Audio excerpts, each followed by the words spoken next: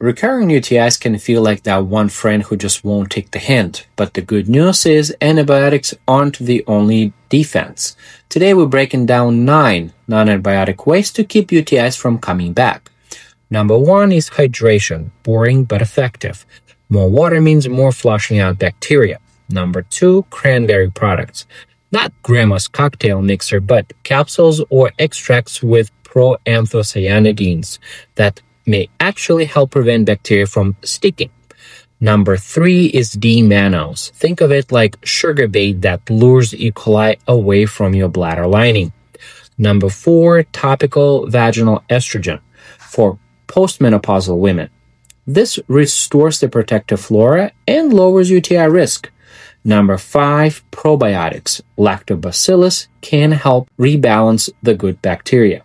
Number 6, methenamine hippurate, an old-school antiseptic that's making a comeback and works as well as low-dose antibiotics in some studies. And don't forget the basics: proper hygiene, urinating after sex, avoiding unnecessary spermicides, and keeping bowels regular. Yep, constipation can make things worse.